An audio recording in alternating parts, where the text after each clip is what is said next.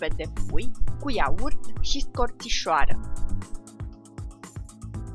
Pentru alte rețete video, vizitați site-ul nostru reteta-video.ro sau pagina de Facebook. Ingrediente: 4 pulpe de pui spălate și șterse, 400 de grame de iaurt, o mână de frunze de mentă spălate, o mână de frunze de coriandru spălate, o jumătate de linguriță de scorțișoară măcinată, sare, piper măcinat. Acestea sunt toate ingredientele.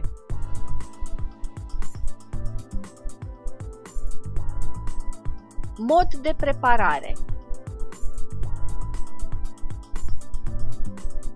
tocăm mărunt coriandru.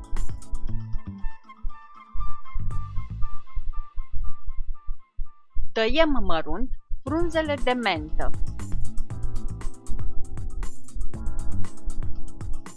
Punem scorțișoara peste iaurt. Condimentăm cu piper și sare. Adăugăm frunzele de coriandru și pe cele de mentă și amestecăm bine toate ingredientele.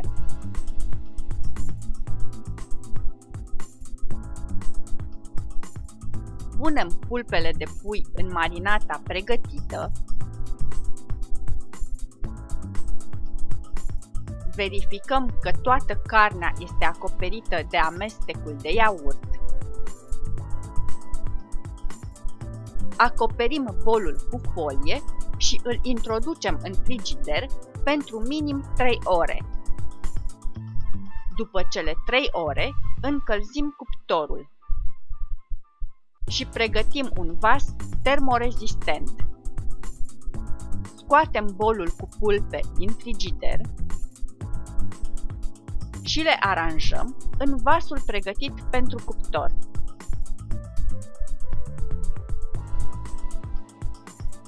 Turnăm deasupra marinata rămasă în bol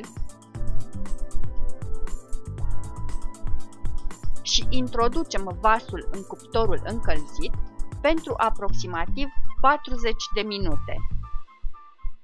Când pulpele de pui sunt rumenite, scoatem tava din cuptor și servim preparatul cald cu salată de castraveți și mentă. Aceasta este recomandarea rețeta video pentru pulpe de pui cu iaurt și scorțișoară. Poftă bună!